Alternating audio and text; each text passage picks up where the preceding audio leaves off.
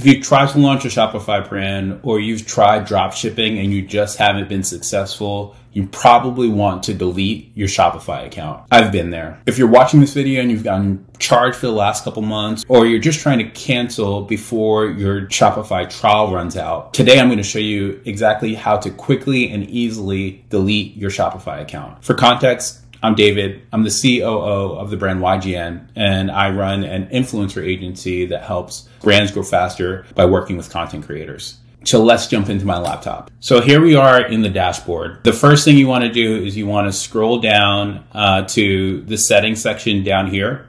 And then what you want to do is you want to go to plan. And then what you want to do is you want to go to deactivate store. And then you can just select a reason why you want to deactivate the store. You could say I'm struggling with Shopify. You can just skip this. This is optional. And then you just need to cut and paste your password into the store to cancel. Paste your password here, and then you just click on deactivate now. And now the store is deactivated. That's how you quickly and easily delete your store. If you're looking for tips for how to succeed at Shopify, watch these videos over here. Thanks so much for watching. Leave a like if this video was helpful, and subscribe if you're looking for more tips for how to build your Shopify brand. Talk to you guys soon.